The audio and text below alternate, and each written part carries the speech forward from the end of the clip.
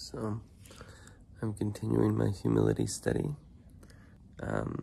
My definition of humility that I am trying to develop in myself is accepting and submitting without resistance to the will of God, the will and desire of God, not regarding others as inferior, enduring injury with patience and without resentment, and being easily teachable. As part of this, I've set a goal to publicly to acknowledge and think about and write down 3 things that I am grateful for, most grateful for on every given day, to acknowledge God's hand in my life. And the first thing on my list for today is the first coming of Jesus Christ in Bethlehem and the promised second coming of Jesus Christ. I'm really grateful for that, especially during the Christmas season. The second coming, the promise of the second coming, gives me hope for a world with justice and a world of peace and a world of people trying to do what's right. I'm currently reading the journals of John Woolman, who was a Quaker, a member of the Society of Friends, who worked really hard to align his life with the will of God, and in the process he preached against slavery. This was pre-American Revolution. It was more than 100 years before the Civil War, but he essentially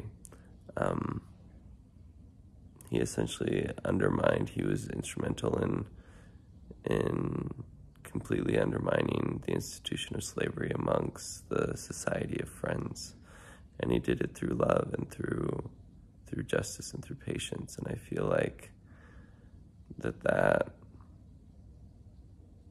only comes through a hope in a just world, hope in Jesus Christ, that kind of dedication and commitment, and through revelation. So John Woolman talks a lot about how God communicated with him and helped him to desire to be better, and that's the second thing I'm grateful for, is revelation,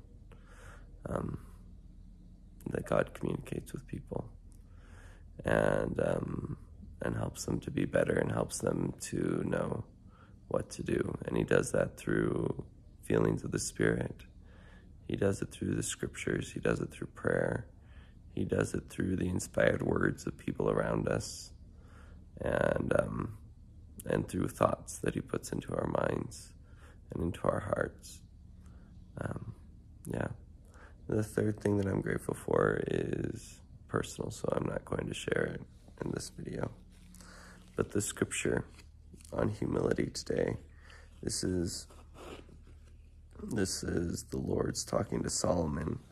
It's in 2 Chronicles chapter 7 verse 14. The Lord's talking to Solomon about the temple that he's having Solomon build.